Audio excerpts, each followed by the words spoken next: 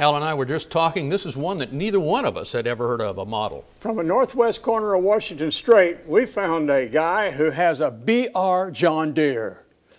During a recent visit there, we met a collector who found his John Deere BR in a very unusual way.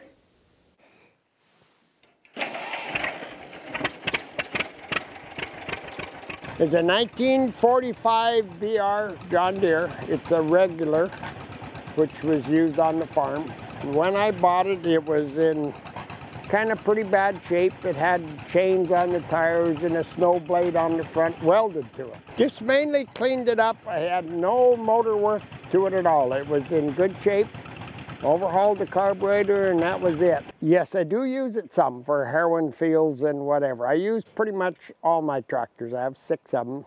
A guy come to our tractor show. He had a sign on the back of his piece of cardboard on the back of his back, and he had his tractors listed that he was selling.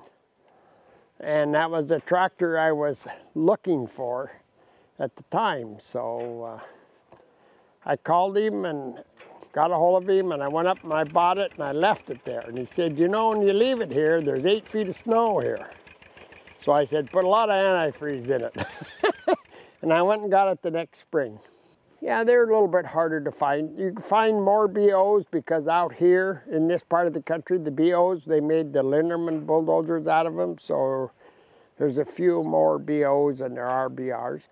And this has electric start and a dashboard on it, which the other ones do not. When I take my tractor to the show, they always want me to bring the BR. It's the same size as a B tractor.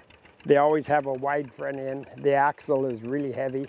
Pretty nice tractor, and it has given me no trouble at all. I keep it in the basement, it starts every time, and